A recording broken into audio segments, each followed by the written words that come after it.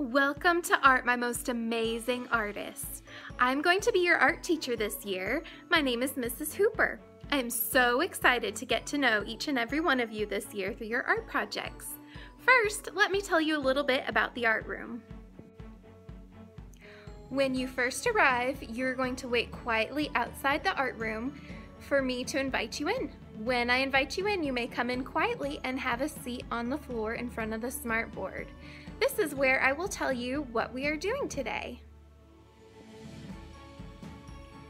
In the art room, it is very important for us to be conscious of our voice levels.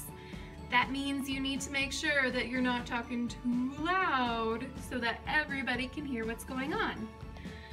The voice levels go from 5 all the way down to 0. When you first come in, you should be at a level 0, no talking, because you're waiting for me to tell you what we're doing. When you have a question, you need to raise your hand and wait for me to call on you. If I call on you, you can talk at a table talk or a normal voice. That's loud enough for us to hear you. When you're working at your tables, make sure you're pretty quiet, either at a spy talk or a table talk. That means people across the room should not be able to hear you. We get to play an awesome game called the Art Party game in art class. Everybody has a game piece, which is the name of your class, and there are a bunch of spaces that you can move through to get to the end. You can move up to 3 spaces per class. If you reach the end, we get to have a free choice art party, which is super duper fun. Here are the 3 ways you can earn spaces to move along the art party game. You can earn 1 space for listening and being respectful. That means not talking while Mrs. Hooper is talking.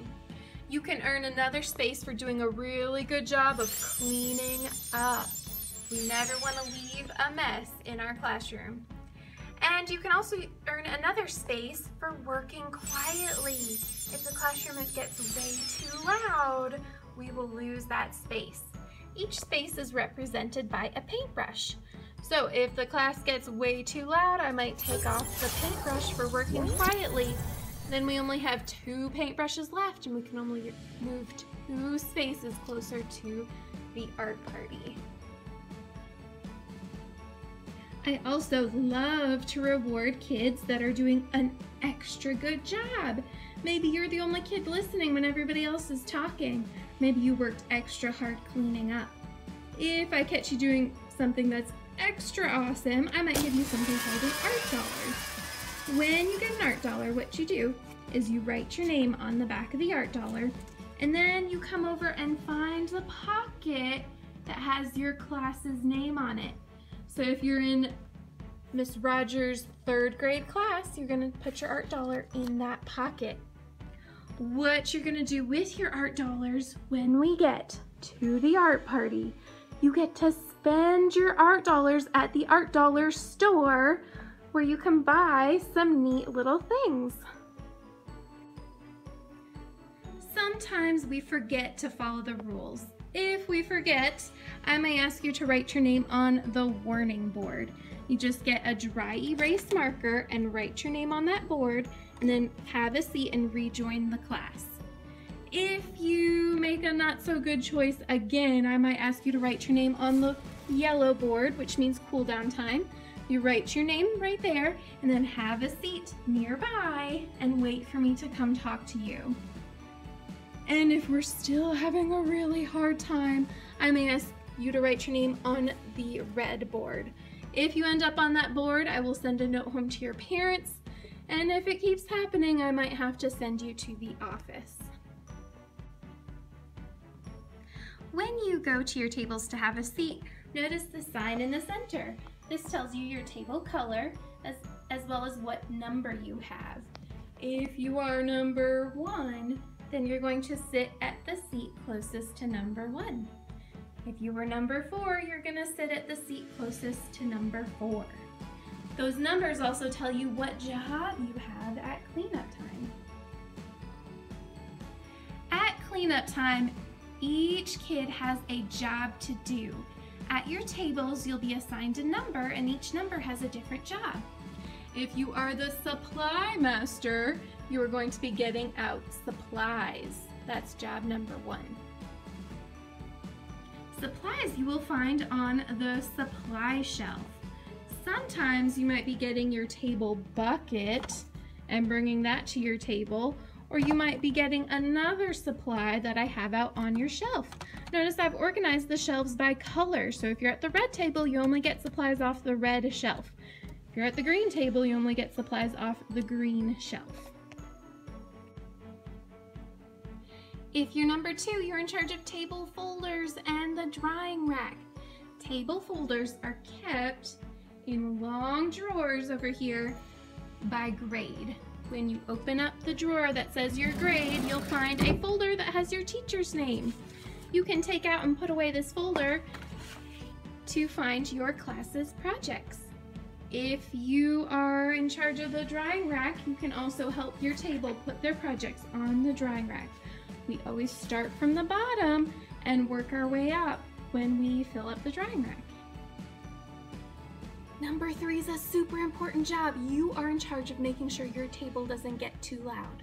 So feel free to shh them politely if they are getting too loud.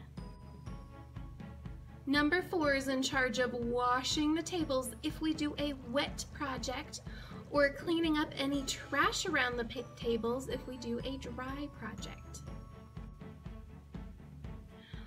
If you finish a project early and you have checked with Mrs. Hooper and I have said, yes, you are done, you may come to the Free Art or Free Choice Center. So you'll find it on this bookshelf lots of really cool activities to do, like dry erase boards, how to draw books, cool reading books about art, drawing paper, coloring supplies, building blocks, tangrams, modeling clay, art games. You can do these activities if you have checked with me. But if you get any supply out, you are responsible for putting it away. And see how nice and neat this is right now? You must leave it even neater than how you find it. Sometimes I need to get your attention when we're in the middle of working on a project, and it might be kind of noisy and loud in the classroom because we're all talking. Hopefully not too loud though. But if I need your attention, I might do 2 things. First thing I might say is hands on top. If you hear me call out hands on top, you stop everything you're doing, even if you're in the middle of painting a really cool painting. Put your paintbrush down, put your pencil down, put both your hands on the top of your head, and then you get to say, everybody stop. So I say hands on top, you say everybody stop. Let's practice it. Hands on top. Everybody stop. Great. Also, sometimes I might say class, class, and then you would respond yes, yes, and put your best listening ears on to hear my direction. The faster we can do it, the sooner we can get back to making art. Don't forget this year to trust in your ability to create art and to grow as an artist. And don't forget that amazing things happen here. I can't wait for us to make some really cool art projects this year. So listen up and I'll tell you guys what we're doing today.